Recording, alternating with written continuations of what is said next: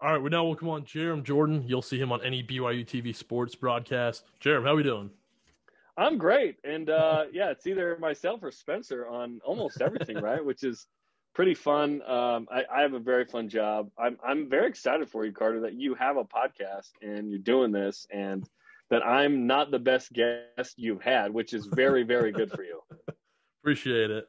So let's get this started. If I would have told you a year ago that Zach Wilson would have been a consensus lock number 2 pick in the NFL draft, what would you have said? I'd say, wow, he must have had a heck of a 2020 season. That's incredible. Yeah, it's been amazing, right? What he's done in just 1 year. And I was thinking about this earlier today. All it takes is one great season. Kalani Sitake told me that earlier this year. Steve Young did not have a good junior year, but had a great senior year in 83. Mark Wilson in 79. Brandon Doman in 01. These are just some of the guys. Steve Sarkisian, 96. These are just some of the guys that had a great season that led to something in the pros. And in the case of 3 of those 4 quarterbacks I mentioned, they got drafted. But the fact that Zach is top 5 is a credit not only to BYU and Jeff Grimes and Roderick and Kalani Sitake. It's to Zach because we know the story of him driving to Southern California. But the way that he can throw the ball off platform, all the different angles that he can throw the ball at, his athleticism, his mind, he is definitely a top 5 guy, which is pretty awesome to watch. So would you, if we had a different schedule, the original one where we're playing Michigan State, all these Power 5 schools, do you still think he goes top 5? No. I think he'd be end of the first or day 2 guys, second or third round, because he would have been exposed a little more. Now, that doesn't mean he's not a good or great quarterback. I think Zach's amazing. Like, you could still be a very good quarterback in the NFL, no matter what round you drafted at. Like, look at Tom Brady, of course. Look at Russell Wilson in the 4th to my Seahawks. Like, that doesn't matter as much. The opportunity is going to be given to you a little earlier if you're a higher pick, and the criticism will be higher too. Like, the danger in Zach being a top 5 pick is if it doesn't work out, we're going to remember him or not, like Rafael Araujo, 03, 8th pick, NBA draft out of BYU to the Raptors, didn't pan out. No one really talks about him. Really good college player, but I think Zach is going to have a successful pro career. I just hope it's a good fit with that team because you could be awesome, but if you have a crappy offensive line, good luck. If you had your choice, where's he going? Well, Russell Wilson's still going, so not the Seahawks, I guess. Although there's been some drama there recently. Probably, I don't want to say the Niners because I don't want to root against his team, but pro Zach. But it might be the Niners. I think they're like a quality quarterback and health. They had a bunch of injuries away from going back to the Super Bowl. Like 2 years ago, they're in the Super Bowl. Jimmy Garoppolo is a guy that at times will win you a game, but he's more of a just don't turn it over, hand off, make the right play action pass on third down kind of, or second down kind of guy. If Zach Wilson was on the Niners and like could really show what he could do in the next couple of years, oh my gosh, after Jimmy G's done, they could be in the Super Bowl. Like, that could be a great fit. I like the Falcons, honestly. They have obviously some real good weapons in Calvin Ridley and Julio Jones and these guys offensively. O-line's fine. They have a brand new head coach, so who knows? I'm a little scared of the Jets at 2 though, Carter, because the Jets, Jets. So but Robert Saleh's good defensive coordinator, brought over Mike LaFleur with that offense. That's sort of a Niners-ish new team. Maybe it's the Jets. I don't know. I just don't want him to go to he's not going to Detroit. They got Goff. He's not going to the Bungles, obviously. They have Joe Burrow. The Washington football team, it's like, please no. I don't like that fit, but Panthers there's trade some good up. ones out there. They could trade up, right? Saints would be interesting. Like, are they in on Taysom Hill long term or not? Yeah, I would be surprised if they are, if I'm being honest. Right. They gave him a shot. He did fine. But was he good to great? They played the Falcons twice. Exactly. So we saw with BYU football this year, they had no chance, even if they went undefeated, to make a New Year's 6 game. So are we going to see BYU continue with these brutal Power 5 schedules or try and do, how Bama does, their non-conference is playing the Citadel? Well, Bama always plays at least one good non-con game, right? And every SEC team has that one FCS. And almost everybody has an FCS. I've been on the hill, and I'm going to die on it probably, or live on it. I'm living on it. I don't know why BYU plays such hard schedule. I think there's a balance between too easy and too hard. Right now, it's too hard. Last year was probably too easy, right? BYU went 11-1 and only had two games that were two games that didn't go BYU's way by a large margin. Obviously, Coastal Carolina, and then UTSA was a one-score game. You have a close game, whatever. You have a weird day. I'm in the camp of the following. I want about 3 or 4 Power Fives. I don't want them all in a row. I don't want them all on the road either.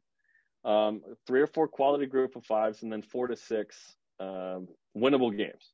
That's the model I think would be good, because BYU has to not only want to win. To me, it's like winning matters more than anything else. It just does. But you also have to appease ESPN. You have to appease season ticket holders, the boosters. And so there's a delicate balance there for a guy like Tom Hommel. And now that we're going into year, 11 of independence, it's hard to know exactly what it is. What is it? It's 7 Power Fives in Boise State. So I'm like, hey, 7-5, staring down the barrel of that. If BYU wins 8 or 9, awesome. I don't think this team's a 4 or 5 win team. I think they're good enough with Jaron Hall or Baylor Romney or Jacob Conover, although I never want to start a freshman quarterback. I just don't. No matter how good Jacob is, it's like, can he just sit for a year and then get his chance later? Like, it was a free year last year, whatever. And he's a talented dude. But, yeah, I think there's a place between what BYU's been doing and what last year was. So do you want them to be in a conference, or do you like independence more? It's a good question. And we've become pretty comfortable with not being in a conference. Like I assume that you're 18 to 22s somewhere? 20, yeah. 20. Okay, so you were like 10 or 11 when BYU went independent. Yeah. Like, you barely know what the Mountain West is like, right? Those Max Hall Mountain West games. yeah, they were fun. And listen, it's fun to win a trophy. It's fun to win a conference. But BYU has a lot of flexibility, not only financially, more money from this than they would being in any group of 5 league. You can keep all the bowl game money. That's nice, right? You can play who you want, a national schedule. BYU has this, unique brand. They want to get out and play all over the country and play different kind of teams. Yet it's fun when you play some familiar foes, but BYU still does every year, almost every year. Utah, not in 22 and 23 because of Florida, but Utah State, Boise State, and then you kind of go from there. So it all kind of depends what you want. And I'm not on the go back to a league thing. If BYU was invited to a Power 5 right now, I would take it no matter what league it was, which it's either Pac-12 or Big 12. But I don't see the Pac-12 ever wanting BYU with Stanford and Cal. There's some real history there that goes back to the 60s. And, it's not going to happen. Big 12, BYU went on The Bachelor and got burned. They weren't handed the rose. No one was handed the rose a couple of years ago. And that was weird and awkward. So the money is good, but BYU's in a decent spot. They just need to win more. And to win, the thing you control the most in winning, to me, isn't your players and coaches. It's the schedule. In fact, Mark Few said that in Joe Lenardi's new book about bracketology. He said, scheduling is probably the second biggest thing that exists in trying to win games. So I think if BYU learns from 2020, it just pulls out the belt just a little bit. I'm not saying be in 5th gear. I'm just saying, can we be in 2nd or 3rd and then win 10 games? So next season, what do you see BYU? What do you see them? How many wins? Maybe making a bowl game? Because it looks kind of brutal for next year, right? Yeah, 7 Power Fives in Boise State. Yeah, BYU should go to a bowl. It's not hard to make a bowl game. Like, if you don't make a bowl game, this schedule, you never know. Yeah, I see BYU going 7-5 in the regular season, going for 8 in the bowl game. If they're better than that, that'll be awesome. If they're worse than that, like, if you can't be 6-6, come on, man. Like 80 teams go to a bowl game. 80. Like, name the random MAC team. Like, Akron's going to a bowl game. Like, can BYU please do that? Yeah. So I see it as 7-5, just because 7 Power Fives. Now, the difference with this one versus other ones is that it's a little more manageable, honestly. It's not exactly what the ones before have been, which is like, all right, we've stacked them all up the front and we're toast. Although you play 3 in a, so let's walk through it. Arizona in Vegas, absolutely winnable. Utah at home, Hopefully the streak ends. That's always a tough game. Utah always has a tremendous defense. Arizona State at home. That's a winnable game. Like, BYU's on par with a mid-level Pac-12 team. Absolutely. South Florida at home. You don't think Jaron Hall and Baylor Romney are itching to play that game after 2019? At Utah State. Utah State stinks right now. Come on. New coach, right? Boise State at home. It's not going to go like it did last year, but that's always a fun game, right? At Baylor. Oh, the Jeff Grimes, Eric Mateos Bowl, right? That's going to be a fun one. At Washington State. Mike Leach, ex Mike Leach connection up there, obviously, is now in Mississippi. Virginia at home on my birthday. Bronco Mendenhall back in the house. These are Idaho State, FCS, off. I should mention Idaho State live on BYU TV, of course, probably. At Georgia Southern, winnable game. At USC. USC is the only one where I'm like, that's going to be tougher. And Utah. Those two, I'm like, okay, those are real tough. The other ones, all winnable. Doesn't mean BYU is going to win all of them, but there's not a game where I'm like, yeah, BYU is going to get blown out at Baylor. No, I don't believe that. BYU beat USC a couple years ago as well in Provo. All right, let's switch over to BYU basketball. So who knows what's going to go on with all this COVID stuff? Is BYU going to play in the West Coast Conference Tournament? It's a good question, and you're firing like all the right questions, by the way. Good stuff. Appreciate it. But now there was a conversation, columnist out of Portland that probably spoke to Gonzaga, and Gonzaga spoke on behalf of BYU a little bit there, saying, "Oh yeah, we've been talking to BYU." I don't think that anyone from BYU has said that. I think that's definitely a Gonzaga thing. In fact, I'd be surprised if Gonzaga goes to Vegas. I don't see why they should. They don't need to. Why? What? So they can beat everyone by 20? Like, who cares? But with BYU, I think if BYU wins out in the regular season, that should be a conversation the Cougars have, because if Gonzaga pulls out, I kind of want BYU to win that tourney, because they haven't won a conference tournament since 2001 when UNLV was ineligible. So it was a similar situation, and BYU just doesn't win tournament titles. Like, BYU is terrible in conference tournaments. Like, it doesn't win it, which is shocking, because BYU's been a good basketball program over the years. So I'd want BYU to go, but I think there's a chance. Is it worth it? Is it worth the risk? Depends what and BYU is I can't say this for sure, but I think BYU is the only team in the league that hasn't had a COVID issue. So do you risk that? Yeah. Depends what you want. Like, if BYU's like, listen, this will help us get a better seed, or maybe BYU's like, no, we're firmly like an 8. Right. Which, by the way, I hate 8-9. Yeah, you don't want to be an 8-9 too. I'd rather be 10, 11, or 12. So if BYU went, they lost, and they were 12, I'd be like, good job. You're not an 8-9. But maybe BYU wins it and gets to a 7. Like, I don't know. Do you see any chance BYU makes the second weekend of the tournament?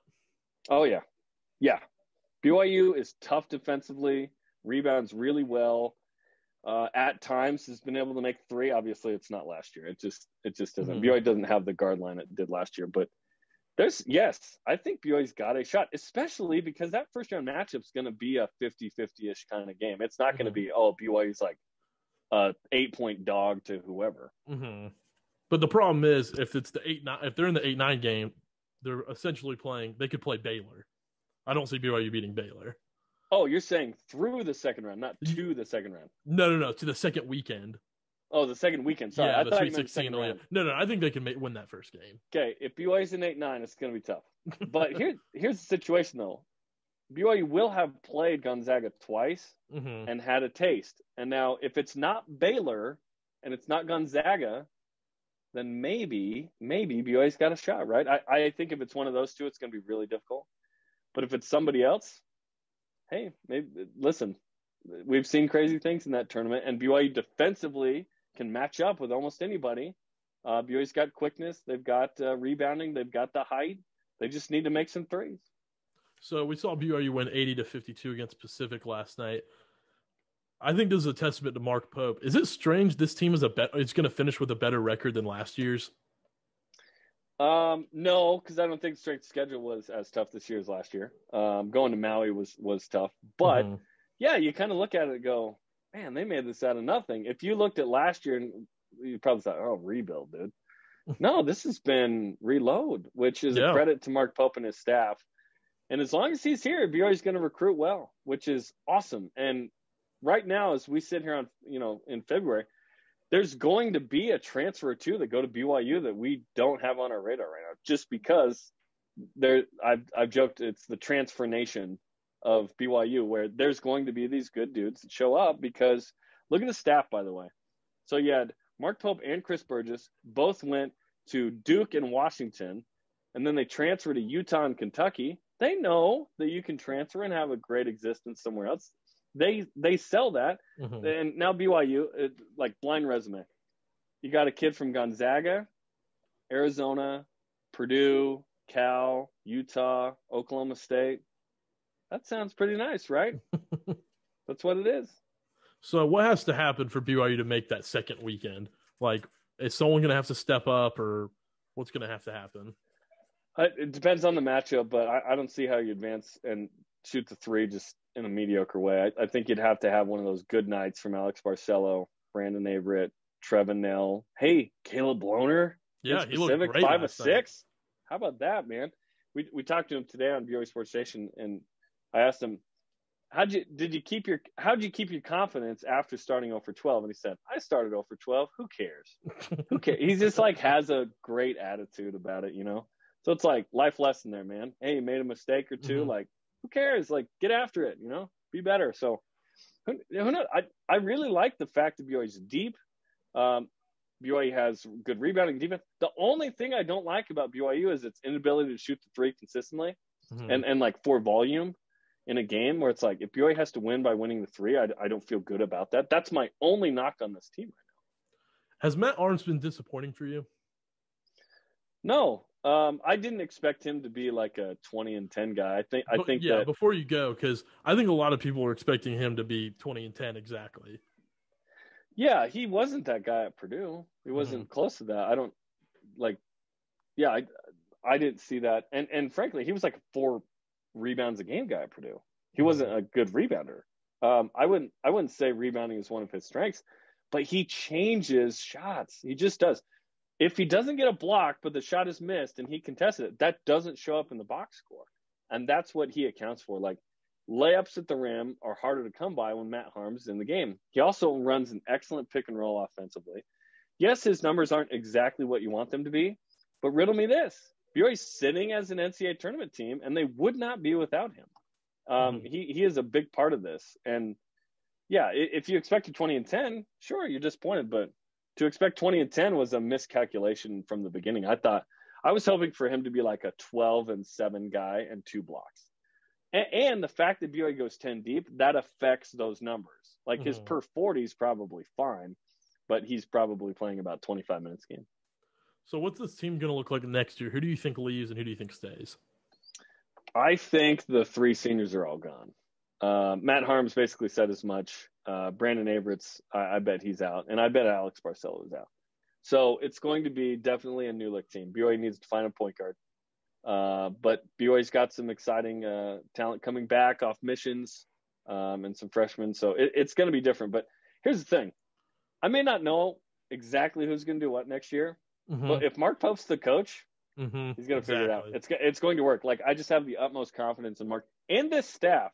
Like, a lot of people don't understand whether the staff's really good or not. When it's not that good, I'm not going to say anything out loud because I work for BYU. But this staff is excellent. Like, they are really good. BYU's had a lot of really good assistants over the years, and that's to Dave Rose's credit and Mark Pope's credit. If you're Alex Barcelo, though, why don't you stay?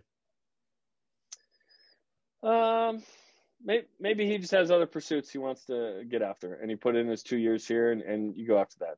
And he's while he is a BYU guy now, not everyone grows up wanting to be here for like 5 years, and sometimes you want to just move on. And I imagine he wants to get married to his girlfriend Zoe and bounce, like she's an Arizona student, and I don't know what the situation is there, but yeah, sometimes people want to move on. Like Gavin Baxter is going to be like a junior next year or senior.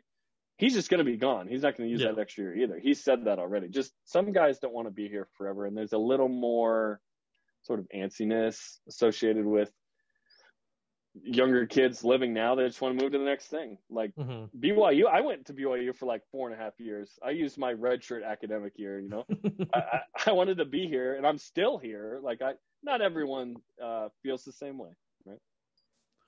Yeah, no comment. If Alex came back, I'd be ecstatic. That'd be awesome. Yeah. But all right, Jarom, thank you so much for coming on. This was great. I had a ton of fun. Hope to have you on again soon. Oh, Carter, listen, what you're doing is awesome. Keep doing it. There's not a lot of kids your age doing this, getting into this, getting reps, talking to people that are interesting, unlike me. This is awesome. Thanks for having me on, man. Awesome. Thank you so much. All right, we now welcome on Kevin Sweeney. He's at Sports Illustrated, also the founder of College Basketball Central. Go check out the College Basketball Central podcast. Kevin, how are we doing? Good, man. Thanks for having me on. Anytime. So let's start this off. Give us your background. Like, where are you from, and why did you start this College Basketball Central thing? I mean, it's kind of a wild story. So I'm from upstate New York. I'm from Albany, New York, and for the listeners that don't know the area, it's a very unique sports town in that Albany is large enough to be. It's large enough to be a place, but it's not large enough to have any like pro teams of sorts, or even a big like FBS college football team. They have University of Albany is an FCS, and people root for Syracuse and stuff. But there isn't a team to latch onto. People, they're Yankees fans and they're Giants fans and Knicks fans, whatever. But there isn't a team to latch onto, and so Albany almost takes on like a Big East towns flavor, where they root for their two college basketball teams, Siena and Albany, particularly Siena. And Siena's a MAC school, but it's treated like a Big East program there. They play in a downtown arena that seats 15,000, and they put 7,000 butts in seats at games. And they were really good when I was growing up. They were when I was 8, 9, 10 years old, they won the MAC every year. They beat Vanderbilt in the NCAA tournament one year. They beat Ohio State in the NCAA tournament one year. So like I was just kind of thrust into this world of mid-major college basketball in particular. I have some pretty strong family ties in Siena, and so I just fell in love with them, fell in love with mid-major basketball as a whole. And my junior year of high school, so in 2016, yep, that's the year, I started my little rinky-dink WordPress blog so I could talk about college basketball, and I thought it was like the coolest thing ever. And kind of gradually went from I got 100 Twitter followers, wow, like I've made it, to now I've got 1,000. Now I've got 5,000. Now I have 10,000. And I've kind of grown it while I've been here at Northwestern. I'm a student there. I'm a senior now. My freshman year at Northwestern, the first team that I had a press credential to cover with my little blog was Loyola Chicago, and that year was the year they made the Final Four.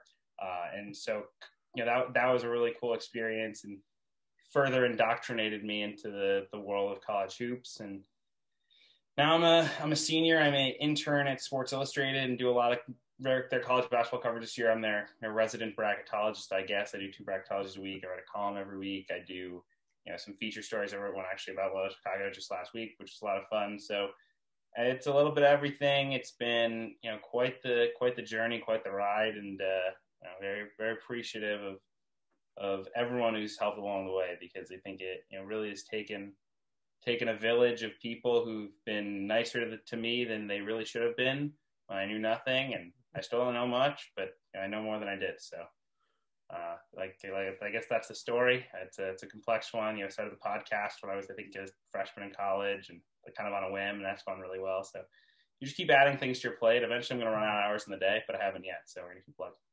Yeah, and if you haven't checked it out, go check it out right now. collegebasketballcentral.com, CBB Central. All right, so let's start this off. I'm a huge Duke fan. You obviously can see the background, whatever. Is there any realistic way they make the NCAA tournament? I think there's a path.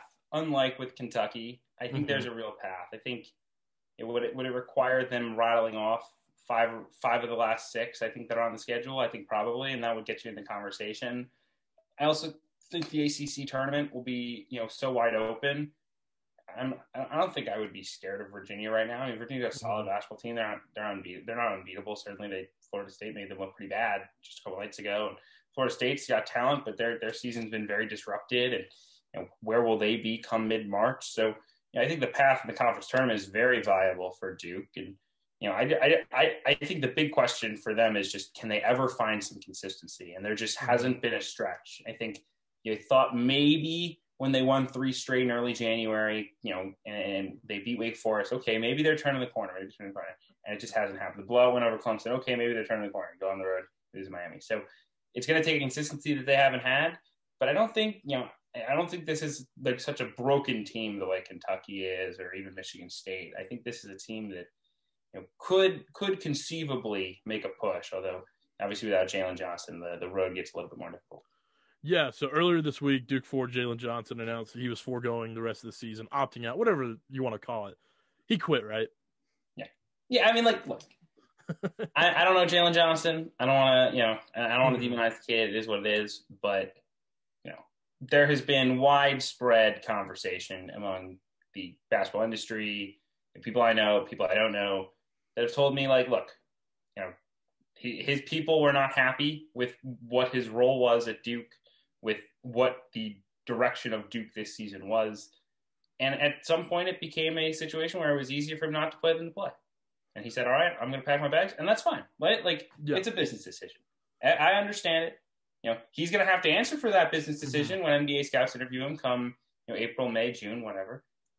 But that's the bottom line. He played 8 minutes and then the next day he packs up his locker. That's not a coincidence, folks. It is what it is. And again, I don't feel the need to try to assassinate his character like some people have tried to do. I don't feel the need to be like, oh, we should pay back a scholarship. What are we doing? But yeah, I mean, he quit on his team. That's fine. And there's a reason why he was at 3 high schools in 3 years and quit IMG mid-year. This isn't new, and it's something that he's going to have to answer for. He's as talented, I think, as probably anyone in this draft. Maybe a little bit behind your Cade Cunninghams, Evan Mobley's, and John Kumingas, but he's super, super talented. But he's going to have to answer for that, and really why this whole season at Duke he's been, I would say, a little bit uninterested on the court at times. And I know people will say, oh, he had the foot injury. I know his defense has been atrocious. He hasn't wanted to defend. There are a lot of guys who are banged up who still go out and defend. Jalen Johnson hasn't gone out and defend. He has these flashy blocks. It'll be like January LeBron, where you think, oh, you see this fancy block from House of Highlights from LeBron, but in reality, he didn't play a lick of defense in that game. Yeah, exactly, and I think the bottom line with him was I don't think he ever was interested in being, the one and done guy who leaves a legacy, right? There are guys who come in and bring energy and toughness. He was a lot more Cam Reddish than even RJ Barrett was. Than an RJ Barrett. He was a lot more, okay, I'm this talented kid. This is a pit stop on my path to the NBA, and I'm going to treat it as such. And if everyone around me at Duke doesn't treat me with a certain level of reverence and treat me with the talent that I am, then I'm going to see you later. And eventually he said, I'm going to see you later. So that's all I got. Yeah, my only problem with the whole thing is these crazy Duke fans who are like, oh, pay back the scholarship like you said, or oh, he can't name him a Duke player anymore. He's done all this. It's all right, don't kill the kid, but he clearly quit. Yeah. I mean, and I think there's a difference between quitting and being a quitter. I don't think we need to be like, oh yeah, Jalen Johnson quits at everything he does. Oh, he doesn't care. He's he doesn't want to work, whatever. All we know is the situation at Duke.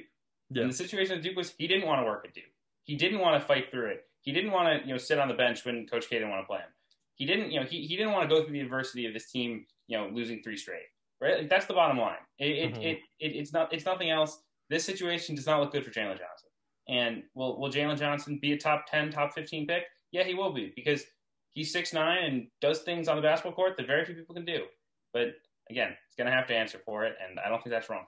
Yeah, I wouldn't be surprised if this lit a spark under this Duke team. But all right, that's enough Duke talk. They're not good enough for more time. So let's talk about the 2 biggest teams. Can anybody beat Gonzaga and Baylor? I think teams can. I don't think they're unbeatable, but I will say this, and I've said this on a few different other shows as well. I think this Gonzaga team is the best college basketball team we have seen since the 38-1 Kentucky team. And I think that this Baylor team is really close right behind them.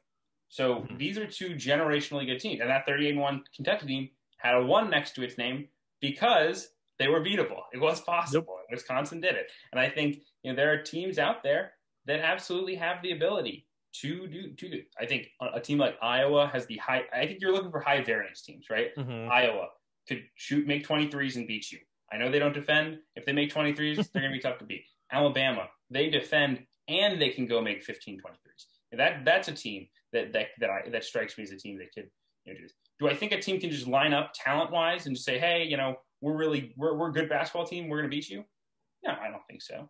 But I think there are certainly some high variance teams that could pull it off. And I think there are some teams with star power that could go make a push, right? Like, I think Ayo Dosunmu at Illinois is the clutchest player in college basketball, one of the clutchest players I've ever seen in this sport. And, if this game winds up close, they already played Baylor. That game, the final score was 82-69. It was a lot closer than that. Baylor pulled away late. Baylor just had a little bit more energy. I think Illinois will be much better positioned for a game like that come March. So, I think both teams are beatable, but if you ask me, those two are the field, give me those two. Okay, that was my next question was, are you taking Gonzaga or Baylor or the field? I would take Gonzaga, number 1, Baylor, number 2, the field, number 3, if I had to rank them. Number 3, who are you taking to beat them? Man. Who's the top of the field? Is it Michigan? I think it's Michigan. Yeah, I think it's Michigan. I think between the ability that Hunter Dickinson has to control a game in the paint, combined with the fact that they have multiple guys who can beat you off the bounce. Livers has improved so much in his career from shooter into full-blown, guy who could take you off the bounce, guy who can play pick and roll, etc. Mike Smith's been steady at point guard. Wagner is an impact player, both shooting the ball and defensively. They have depth. I think Michigan is probably the third best team and probably one of the only 2 to 3 teams in the country that could try to line up man for man with Gonzaga or Baylor and try to beat them. The other teams, like I said, it's kind of more a high variance situation where, okay, we can shoot the ball out of the gym, or okay, we're Houston, we can really defend and lock Gonzaga down and play low scoring game. Like, I think there are some situations like that, but I think if you just want to 2 teams playing their best basketball, Michigan is probably one of the only 2 to 3 teams in the country that has a shot against Gonzaga and Baylor. Yeah, my only concern with Gonzaga is playing in the West Coast Conference. You just cruise through January and February, and I mean that's clearly why I feel like they're trying to schedule a non-conference game right as soon as possible, because they have cruised. I mean, not one game has been remotely close. And I think that's a little concerning, honestly, with them, because there have been some games where they didn't have to wake up, and I think the Pacific game was a really good example. There have been a few games where the first 8 minutes they've gotten punched in the mouth, and they're like, all right, we're going to make a run, make a run. Yeah. Pacific, they let it happen for like 24 minutes, and they can't do that in the NCAA tournament. The day they beat Pacific by 18 points, they would have lost to a lot of teams that day. Maybe not, not a 16 seed, maybe even not an 8-9 game, but in the Sweet 16, you better come ready. And we've seen, I think the best, honestly, example of a game where Gonzaga looked, touchable was the West Virginia game. West Virginia team was probably going to be a 4 seed, maybe a 3. Yes, Jalen Suggs wasn't healthy throughout it, but they took away one option. He still played 26 minutes, and they took away Suggs. They took away Timmy for the most part. Timmy had one of his worst games of the year, and they hung it. West Virginia did. They were right there until the very end. And so, to me, those are the types of teams that you start to say, okay, they might have a shot. And I think the fact that they haven't been battle tested recently, look, like they're still really, really good, and I'm not going to question I'm certainly not going to question the schedule. They played who they played, and they've done a really good job of scheduling those up games in the non-conference. But it is going to be an adjustment when they get thrown on the court with a team like West Virginia that's super athletic, when they've been dealing with Pacific and Pepperdine for the last month. Absolutely. So I'm going to give you some teams. You tell me whether you think they can make a legit run, and tell me why. So let's start off Virginia. I don't think they can get past the Sweet 16. I don't agree. I think first off, this is not a vintage Tony Bennett defense. When you look at Ken Pom, this is the worst defense that Virginia's had since 2013. And this is not a team that's just locking you down the way that other Virginia teams have. They don't have that in their arsenal. Now, are they better offensively? Yeah, they are. They're so much better offensively. The jump they've made has been incredible. And I do think, to have 3 big guys in Hauser, Murphy, and Huff who can all shoot the 3 at such a high level, I mean, that's going to be really hard to guard. They can get on a run here. But we've seen against teams with upper level athleticism, Florida State and Gonzaga, that they haven't matched up well at all. And I think that's a huge concern. Combine that with the struggles against San Francisco and Kent State, two teams that would probably be like 13 seeds. I think Virginia's vulnerable. And look, they got some time and they're going to figure it out. And I don't think they'll lose in the first round, but I also don't think this is a Final Four sleeper waiting to happen. I don't think that's this type of team. Houston. I'm a believer. I really am. I think, you mentioned defense. This team really guards you. They really get into you. They make every pass difficult. I remember very early in the season, they played Texas Tech in a news report game, and Texas Tech looked completely baffled as to how to get anything done offensively. Pretty much the only thing they ever got was some free throws. Mac McClung got to the line a bunch, basically by creating his own shot 1-on-5, and eventually we just get bumped. But this is a team that has 2 to 3 guys who can go create their own shot. DeJon Jarreau, Quentin Grimes, and Marcus Sasser can all go get a bucket. And then they're tough. They have guys who understand roles. Justin Gorham's transfer from Towson. This is a guy who was not very good, at his first year at Houston, and he has turned into one of the best rebounders in college basketball this season. He has been awesome and such an energy bringer for them. So I think they could, again, I think they will be. I mean, people talk about the Gonzaga schedule. There's not a lot of meat on the bone of this AAC schedule that they play. A lot of 125th ranked South Florida and 140th ranked Temple, and they get blown out by ECU one random night. Yeah, the East Carolina game, like whatever, it's one game, whatever. I'm not gonna judge them on it, but they haven't been tested, and they're gonna get tested a little bit here with Wichita and Cincinnati and Memphis down the stretch. But I mean, they're not going to be coming off the rigors of a season. Maybe it benefits you to a degree because you're not as banged up, but at the same time. You line up for the first time against a Texas Tech caliber team in, the round of 32 or the Sweet 16, different ballgame, different animal. This team's been getting a lot of hate lately, but Iowa. Man. Because I love Iowa. I just can't help myself. They're so much fun. I think, Frederick, when he's around, is such a critical piece for them because he means they're always, spacing the floor and always have shooters out there that makes them impossible to guard.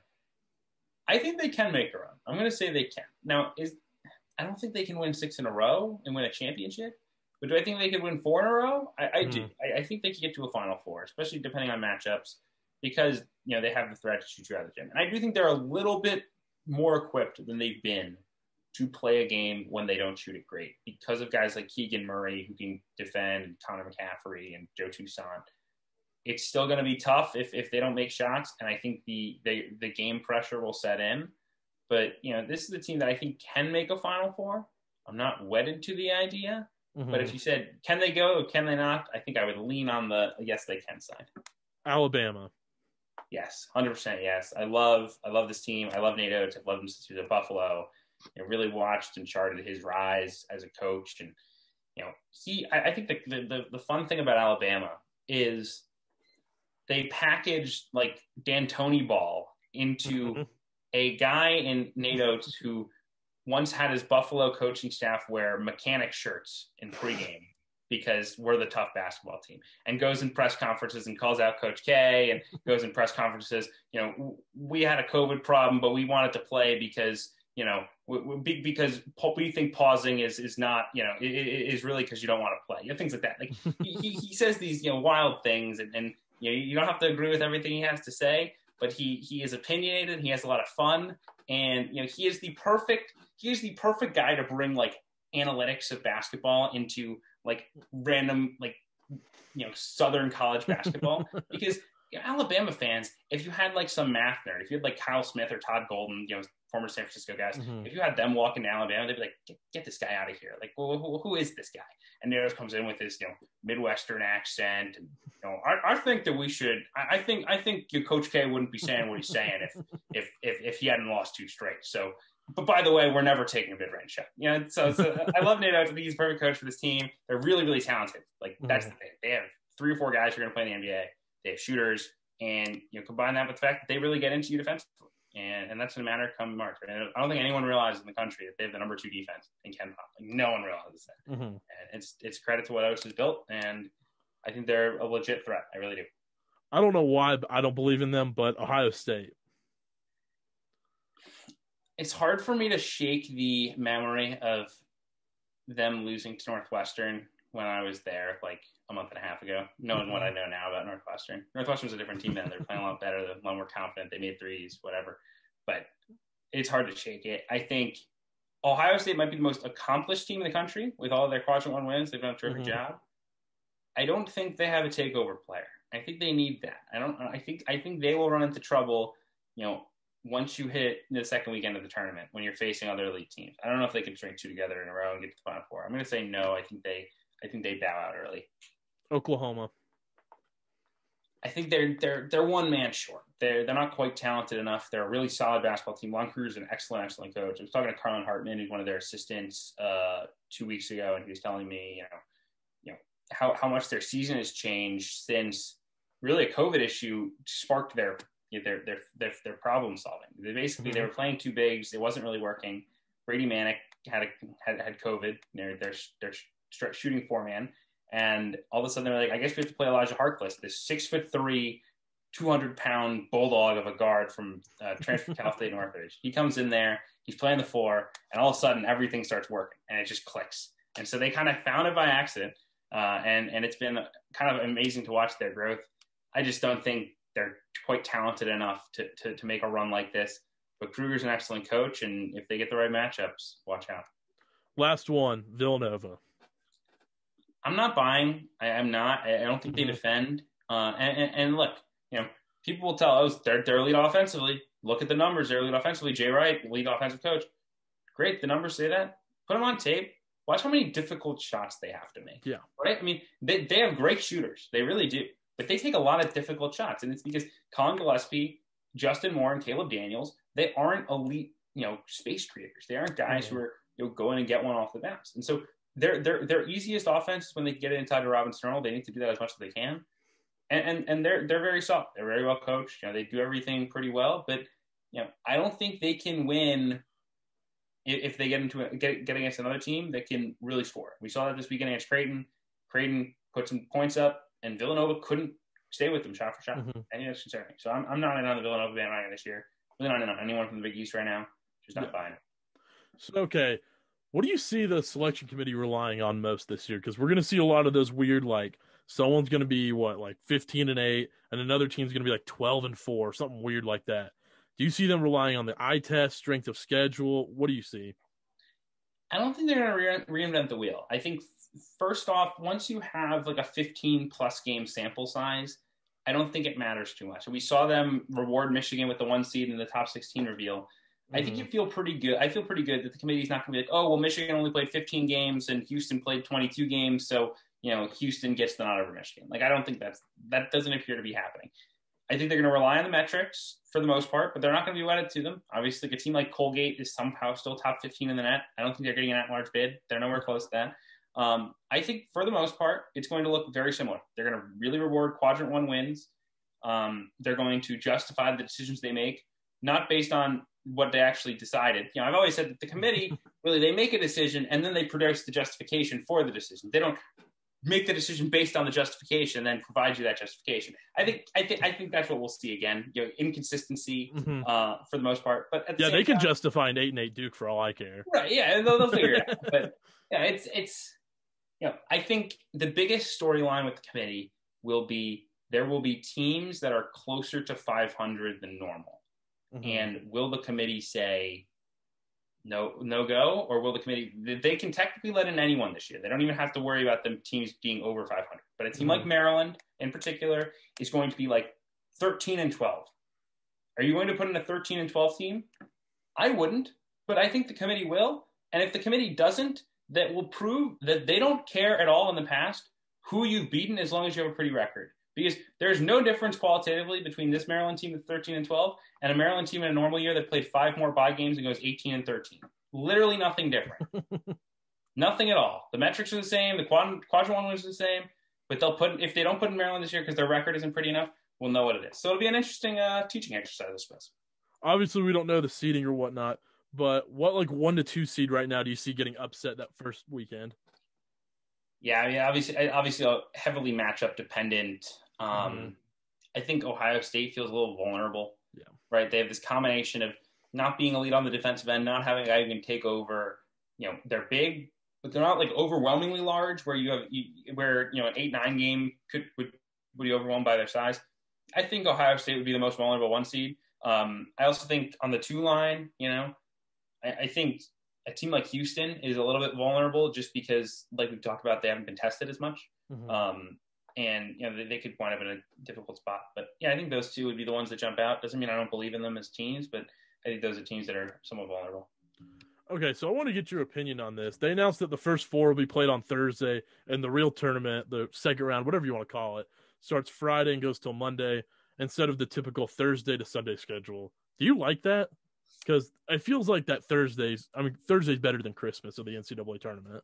Yeah, I'll miss it. I understand why it needs to happen. Yeah. And it's a protocol thing, and I get it, and it's not going to make me less sad about it. But I miss the Thursday. I think the Thursday is so much better than getting the Monday. Like, it's going to be nice to really be hoops on Monday, but so much better. It's just weird. It's not the same. But at the same time, I do think that the downwind effect of having the Sweet 16 on Saturday and Sunday and having all those games be standalone will be an awesome exposure for the sport. Yeah, that is awesome because it's going to be awesome. I think the sport will get so much attention. People are jonesing for March Madness. They're going to see it back. I'm hopeful. It sounds like we're going to have some fans in the building as well, from what I'm hearing. That's very exciting. I think potential to have a 20% capacity in an NBA arena with a huge game. Gonzaga on the ropes against a high quality team. That's everything you can ask for. It really is, and I'm excited for that as much as losing that Thursday stinks. So I'll be locked in on Friday. I'll be locked in on Saturday. I'll be locked in every single day you give me. So it doesn't really matter to me. My last question. Who's your dark horse to win the NCAA tournament? So I hate to go to the well again, but Loyola Chicago is sitting there, and not Northwestern. Hey man, I think at this point I should just pivot my rooting interests. Like, I've been around this Loyola team a bunch. They're a ton of fun to be around. I know people there. It's 4 miles away from campus. I'll swing on. But I think Loyola. If you're looking for the Cinderella dark horse mid-major, it's clearly Loyola. They're top 10 in KenPom. They're better, I think, in every way than the Final Four team was. And look, the Final Four team hit 3 buzzer beaters, and you're not probably going to do that again. But Loyola can play with anyone in the country. They defend you. They really pass. They play together. Porter Moshe's the lead coach. I think that's a team. And then on the high major side, a team that I see as kind of a Cinderella watch would be, I'll say, Tennessee. Wow. Maybe not doesn't feel like a Cinderella, but they were like a 4 or a 5. Yeah. And they haven't clicked. Every time they start to turn the corner, they take a step back.